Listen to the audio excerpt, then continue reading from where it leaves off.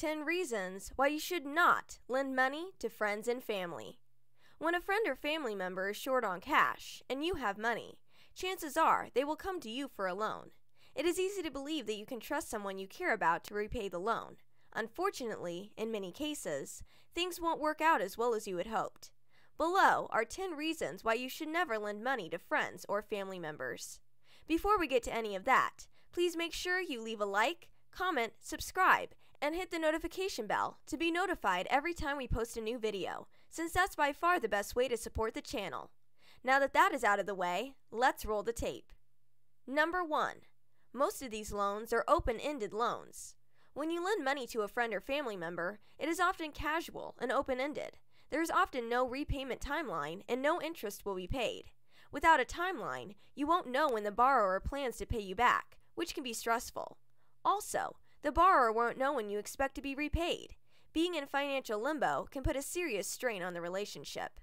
Pro tip: if your friend or family member is desperate and you have to lend them the money, make sure you create a repayment timeline for the loan.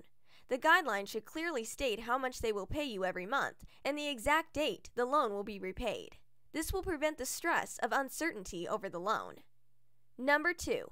They will think repayments isn't a priority. If your friend or a family member has an open-ended loan, they might not make paying you back a priority. They might figure that since you had the money to lend them, that you don't need it back right away. Also, when you lend money to a friend or family member, there are no consequences for not making payments, such as late fees and a negative impact on their credit score. If there is no urgency to repay the loan on time, it will be last on the borrower's list of priorities. Pro tip: if you lend a friend or family member money, make sure that they understand that you aren't made of money and you need the money back. To prevent any misunderstandings, you should set a deadline for repayment before giving them the money. Number 3. It isn't always easy to ask for the money back. It isn't always easy to ask a friend or family member to repay their loan. You care about the borrower, and the last thing you want is for them to feel awkward. You are going to be worrying about the repayment, causing you stress. To avoid talking about the loan, communication between you and the borrower will shut down, causing a rift in the relationship. Over time, you will both end up with hurt feelings. Pro tip: if you have already lent money to a friend or family member and are worried about asking to be repaid, it is best to bring up the issue in a friendly conversation.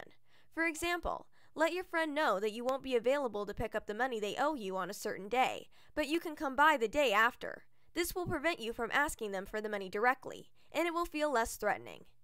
Number 4. Lending money can make family gatherings awkward. Borrowing or lending money can make family gatherings awkward. Nobody will want to talk about the loan. Also, the borrower won't want to mention certain aspects of their life if it has to do with spending money because they will be worried about what people will think. They will also worry that everyone is wondering why they haven't repaid the loan yet. Pro tip: neither of you should act like the loan is your dirty little secret. Neither of you should feel guilty about the loan. The best way to avoid any awkward feelings is to keep the conversation light and avoid conversations about money. Number 5. The borrower becomes your servant. In the Bible, the book of Proverbs says that the borrower becomes the servant to the lender. If you notice that the borrower is going out of their way to please you, it can make things uncomfortable. Pro tip: if you find the borrower is acting as your servant, you should do whatever possible to make them feel more comfortable. Let them know that they only owe you money and nothing else. This might help them treat you the way they always did. Number 6. They might ask for more. If a friend or family member borrowed money once, chances are they will ask you again when they find themselves in a financial bind. Also, if your other friends or family members find out that you lent someone money, they might start asking as well. Pro tip: try not to be the bank in your family or circle of friends. You shouldn't always have loans out to family and friends, so it is important that you know how to say no. Number 7. Your loan will enable the borrower. If you have a friend or family member who frequently relies on you to get them out of financial jams, you are enabling them. If they know they will always have someone to bail them out, they won't learn to manage money on their own. This will only harm their financial future.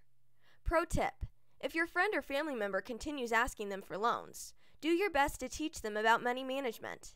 Help them sign up for personal capital, which will help them create a budget and stick to it. When they can manage their own money, they won't need to keep borrowing from you. Number 8. These loans don't earn interest. Interest often isn't added to a loan to a friend or family member. This is good for them, but it isn't great for you. The money you let them borrow could be earning interest if it was still in the bank, and you will lose money in the long run. Knowing that you are losing money can cause animosity between you and the borrower. Pro tip: when setting the loan guidelines, add interest to the loan. It doesn't have to be a lot, and should be far less than a credit card company or a professional lender will charge. You can also invest the money you lent out or use peer-to-peer lending networks such as Prosper or Lending Club. Number 9. You might need the money.